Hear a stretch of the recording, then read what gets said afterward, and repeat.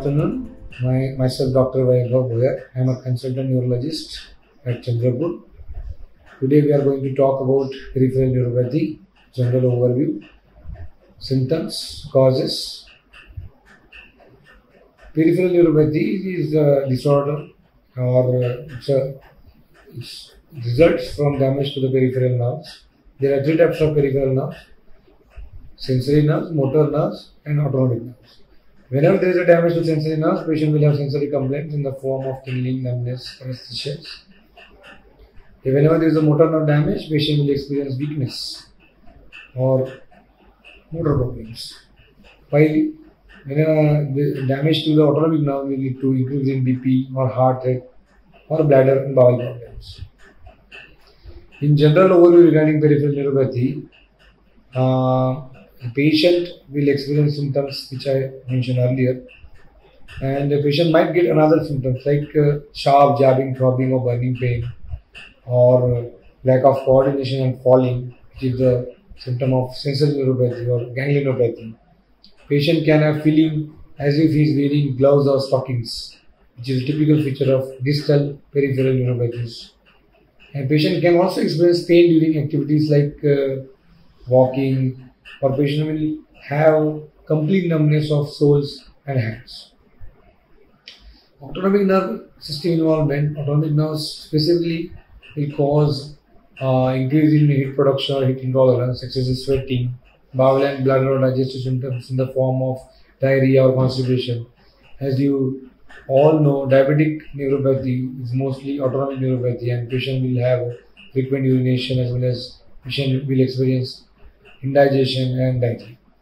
So, changes in blood pressure or changes in heart rate can also be the result of autonomic nervous system involvement in peripheral neuropathy. So, when to see a doctor in case of peripheral neuropathy?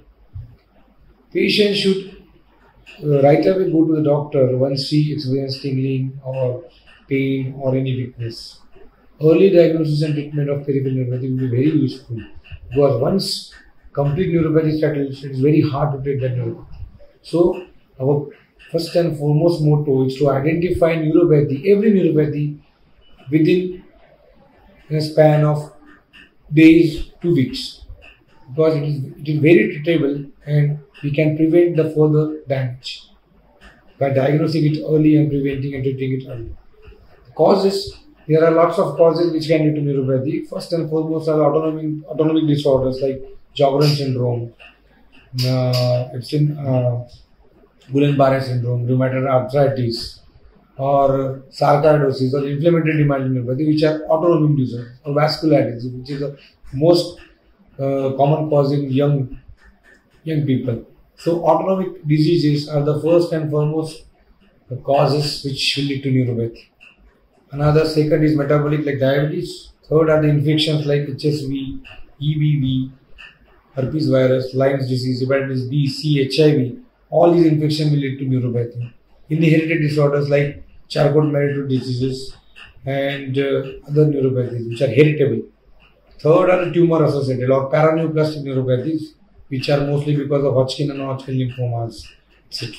Bone marrow disorders like multiple myeloma, monoclonal gammopathies, polyclonal gammopathies, lymphomas, and other amyloidosis which can lead to neuropathy. Other diseases like kidney diseases, chronic liver diseases can lead to neuropathies. Acquired causes of neuropathy is alcoholism in our states, our country. Alcoholism is the most culprit among the neuropathies. Alcoholic will get both sensory as well as motor neuropathies. Sometimes autonomic also they will get. Exposure to toxins like mercury, heavy metals can lead to neuropathy. Medications like cancer chemotherapy medications which lead to peripheral neuropathy, some dapsone, other amiodarone, other cardiac drugs can also cause neuropathy. Vitamin deficiencies, B1 deficiency, B2 deficiency, B6 deficiency, or B6 excess rather can lead to neuropathies. B6 inspired toxicity can lead to neuropathy. Vitamin E deficiency, vitamin B12, which is the most common neuropathy in vegetarian animal. So, risk factor for developing neuropathy are diabetes, alcohol abuse, vitamin C deficiencies, infections, autoimmune, which I already mentioned. Complications. Complications of neuropathy, patient can have non-linear ulcer because they can't sense the heat or cold. Like in leprosy, they will not be experiencing any touch, heat or cold sensation. So they will unknowingly they will burn themselves. It can lead to burn and skin trauma. Infections they will get because of neuropathy, and falls.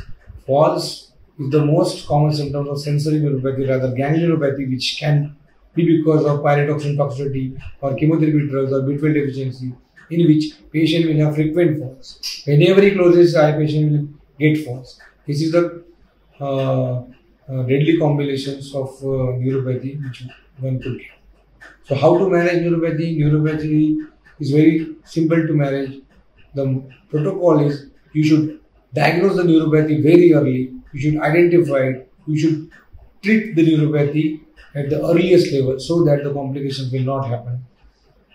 Another, diet rich in vegetables, fruits, rich in vitamins B6, non-vegetarian diet such as white meat, red meat, milk, egg, which can provide between ample amount of B12. You should eat healthy habits. You should acquire healthy habits to not have deficiency of vitamins. Third thing is exercise regularly and doctor visit and take your medicines regularly. Third thing is diabetes. It's the pandemic of diabetes in India. Whenever any diabetes person come, the complaint of diabetes patient will be tingling and numbness of hands and soles. So you should keep your diabetes level, sugar level at check. It will prevent further progression of the neuropathies. And other, which are the secondary causes of neuropathy like cancer, autoimmune disorder, you should treat all these ailments very early to get rid from neuropathy. Thank you very much.